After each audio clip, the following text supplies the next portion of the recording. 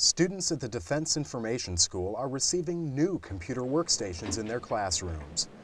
Last Monday, the Information Technology Support Branch began replacing the old computers with brand new ones. The new computers are twice as fast, with much more additional storage space. The DoD is providing the funding for the entire $200,000 upgrade project. Well, anytime we can provide our students with the latest technology, we think it's a plus, because this way when they go out to the field, they will be on the cusp of newness. The upgrades are a result of feedback from instructors and students.